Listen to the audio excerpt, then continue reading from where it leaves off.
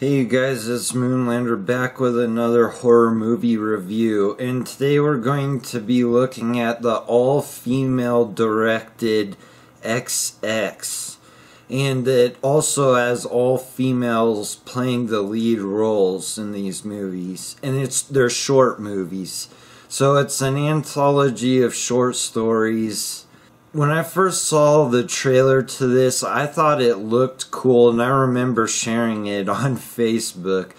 I was excited for it. I like these kinds of movies where it's short stories. I mean, they're usually, most of them are usually entertaining, and I really enjoyed watching all the VHS movies. I thought, there was obviously ones that weren't as good, but it was still a fun experience every time I watched one of them.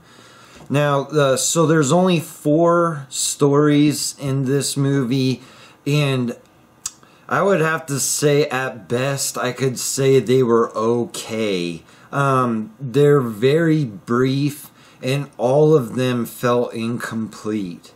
And the first one was called The Box, and it was directed by Jovanka Vukovic. I'm not sure how to say her name. And looking at her career, she doesn't have much in the way of directing. It was mostly just a few short films. So basically The Box is about this mother with her kids on the subway, and a man sitting next to him has a gift wrapped, and it's sitting in his lap, and the boy peeks at what's inside, and after that he loses his appetite entirely, and he just quits eating for days, and it ends up spreading throughout the family. Okay, so The Box is actually based on a Jack Ketchum story, so, that's cool.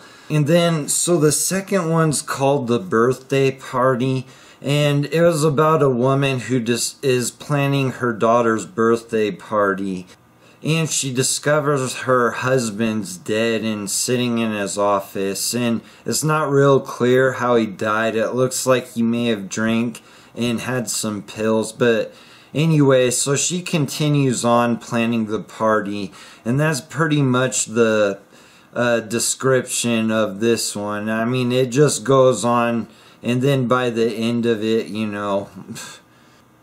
The Birthday Party was directed by a woman named Saint Vincent. She looks like quite the character. But anyway, there was a character in this short story that was never really explained. Like, I couldn't figure out if she was a friend or a maid. And after looking at and she just has really odd behavior, and her hair's strange, and she's like wearing all black, and everything else looks pretty normal, so it was really odd.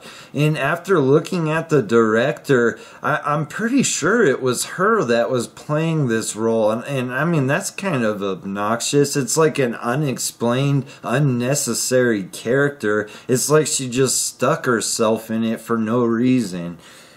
Okay, and then the third one was called Downfall, and it's directed by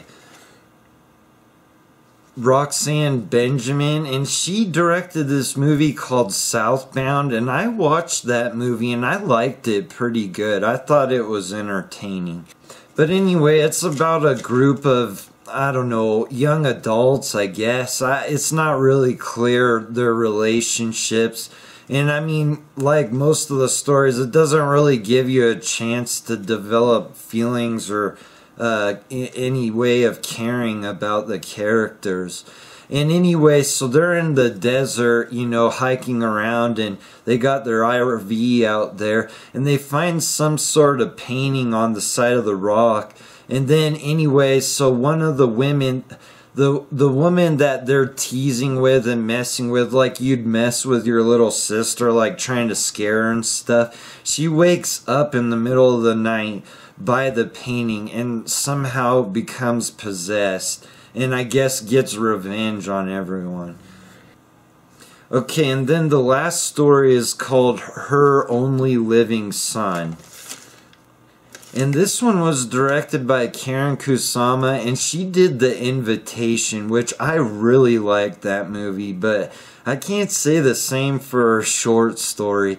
It was about a mom with an 18-year-old son, and basically it sounds like the father, who is now successful in Hollywood, made some kind of deal, and the son's gonna turn out to be some sort of demon or evil being, and I mean, it just doesn't go on long enough to really give you much of a story. So I guess my biggest issue with this movie is, while all four of these short stories were at best okay, all of them were very brief. I think the entire movie has a 80-minute runtime, and there's like a stop animation that was like the transition between the short stories. So between the transitions and like the opening introductions to each short story, I think each one was like 15 minutes. And let me tell you, I kind of felt ripped off for renting this movie for $6.99 because all the stories seem incomplete.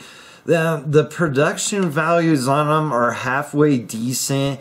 I mean, there's not much for gore or scares, so to me, if you're not going to have one or the other, it's not much of a horror story, you know what I mean? But that's just me. So, they're brief, every story felt incomplete, and they just weren't that spectacular. And when you go out of your way to make an anthology movie that's supposed to be focusing on women in the field of film, you know, at least do a halfway decent job about it. Or what are you leaving people to think that, one, these women are not good directors? I think this movie kind of shot itself in the foot or something, because it does not leave you with a good feeling for women in the horror field. But I mean, that aside, I've seen some of the things these women have done, and they are good. So I mean, I can at least say that for them, but I do not suggest this movie. Alright, you guys, I'll see you on the next one.